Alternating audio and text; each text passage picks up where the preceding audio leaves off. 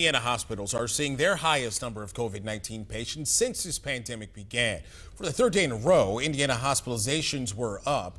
Healthcare professionals said they do feel more prepared now than they did in the spring. Doctors are using ventilators less frequently and there are more available treatments.